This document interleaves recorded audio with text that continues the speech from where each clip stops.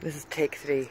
Okay, so good morning YouTube. This is a little bit of a strange video, and one that I'm doing to hold myself accountable. Okay, so I would like to introduce you to my tub. Okay, so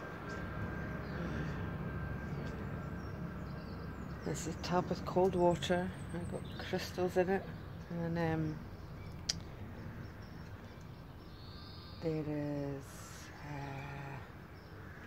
salt, some homeopathic remedies from beautiful Janie, and so this is my cold water tub that I have been neglecting, which means I've been neglecting myself. So what I'm going to do right now is I'm really pushing my boundaries here, because who wants to get on a swimsuit and jump in cold water in front of thousands of people? However, taking one for the team. It's also very early in the morning, and you know, after this I have a shower, so I haven't brushed my teeth or anything. Okay, so don't go judging on me. Anyway, we're going to jump in here and I'm going to explain why I do this and why I'm doing this video. So I really don't want to do this morning. Anyway, here we go. Okay.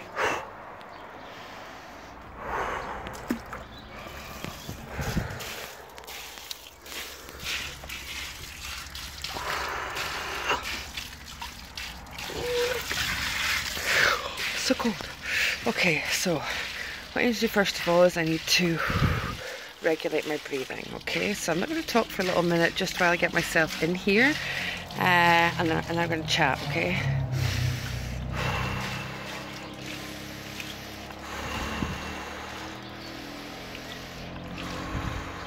What's happening right now is my mind is telling me don't get in there, it's freezing, what you're doing, you're crazy. Okay, but I know that I feel great after it, so I'm having a little bit of an internal battle, and I'm pushing my comfort zone, okay, which is really important.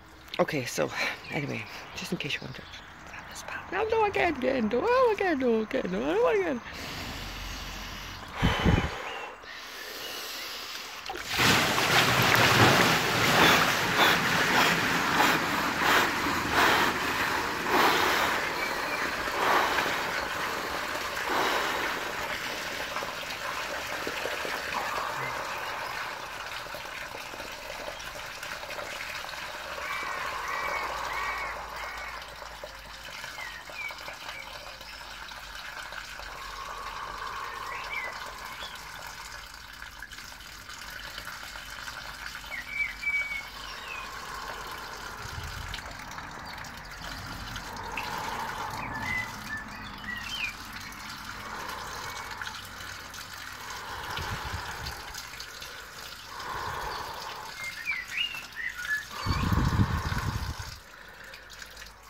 Okay, so the sun is right in front of me.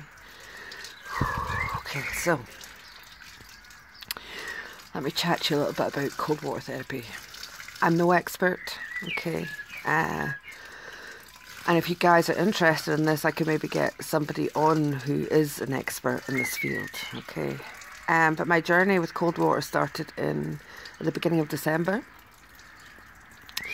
and I'd basically on Facebook seen a beautiful woman called Lilia Sinclair of Heal Scotland getting cold water every day, but naturally in lochs and streams and burns, and I was like, whoa. So one day I decided that I was going to do it, and it was the beginning of December, so it's freezing. I'm in Scotland, right, so it's very cold. In fact, it's maybe the end of November. Anyway, so what I did was I decided I've got a little burn, like a little stream down at the bottom of my garden. So I decided that I was going to try this. Right. I believe in pushing comfort zones. I believe in challenging yourself. Now, we'd got into, well, it hadn't been a lockdown at that point, but I knew we were going into another one. So oh, a little fly landed in the water. Fly away, fly. Oh, it's having a little drink. That's funny. I don't know if I would drink that water. There's salt and stuff in it, little fly. Anyway. So what I did was, I decided that I would go into the burn one day in the middle of winter. And so I put on my swimming costume and I walked to the burn, and I got to the burn and my head's like, don't be so stupid. So then I walked back up. And I got up to the top and I'm like, come on, Joanne, you could do this. And I walked back down to the burn and then I walked back up. And anyway, this went on for about 15 minutes. I was going through this internal battle, right, of trying to get in this cold water, because your body doesn't want to do it. You don't want to get in the cold water. Oh, there's the sun. So good. So you don't want to get in the cold water, right? Everything goes against it. Everything's like, don't be so stupid. So anyway, I decided to get in the burn, and there was like this much water. Right? It wasn't deep at all. And I lay in the water and I'm like, and after like a minute, I couldn't feel my vagina. Okay, it was frozen. I got a little bit of a scare. I clambered out the side of the burn. I was like, I don't know how to do this. I need help. So I contacted the beautiful Lilia and had an hour session with her, and she talked me through what to do. So then what I did was I bought a tub, so like this one, and I would just jump in it and stay until start a minute, 2 minutes, 3 minutes, and I realised how awesome I was feeling after this. Like, it's very hard to describe, but when you come out of cold water, and particularly, natural water, so, which you need to be very careful with, okay, but, the sea and rivers, and it's like magic running through your veins. It's the only way I can describe it, and it really lifts my vibration. So, but the reason I'm doing this, okay, and I'm doing this on YouTube, is I need to start holding myself accountable.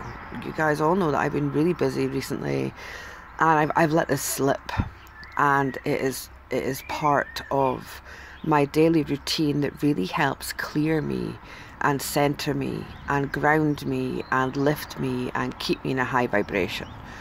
So what I decided to do was, for the next 21 days, hold myself accountable to get back in this cold water, because it's 10 minutes a day, and it really helps me with just keeping cool and being happy, and I just feel so alive after I've been in cold water. It really raises my vibration, and it just sets me up for the day when I jump in here. And I've got no excuse, because it's warmer now than it certainly was when I did this. I mean, I've done this in the snow and the ice. In fact, I broke a tub with the ice. And so what I've done is we created this pyramid over the water because it charges the water. Okay, so the intention is placed in the water is to reset, recharge, and clear my energy. I've programmed all the crystals in the water. If you can see any in there. And there's crystals round about the water. And as I say, there is sea salt in the water, which is very cleansing. Jenny's homeopathic remedies. And here I've got spiritual uplift and divine protection. So this is about, although there's so many health benefits, you can Google it, you can find out yourself. The health benefits are awesome. But for me, this is about energy, and it's about setting myself up for the day. It's about pushing myself, because I didn't want to get in here today, but now that I have, I'm going to feel awesome for it. So it's about pushing boundaries, pushing myself, allowing myself to feel uncomfortable, feeling the fear and doing it anyway. How do you beat fear? You conquer them by challenging them and hitting them face on. So this is me starting my cold water journey again. I'm going to document it for the next 21 days, and I'm putting it on YouTube to hold myself accountable for it. So here I am, day 1, 10 minutes. Please don't do this straight away, okay? You don't just jump in cold water and sit in it for 10 minutes. There are dangers associated with this. As I say, I've been doing this. I'm aware of what my body can withstand and what it can't. So if you guys are interested, let me know, and I can maybe see if I can record a little video with there's a couple of people that I know that have a lot of information and can support people on their cold water journey. It's really helped me. But for the next 21 days, I'm gonna document my journey. I'm gonna come in here. I'm pushing another comfort zone, and I'm doing this to the world on YouTube in a swimming costume.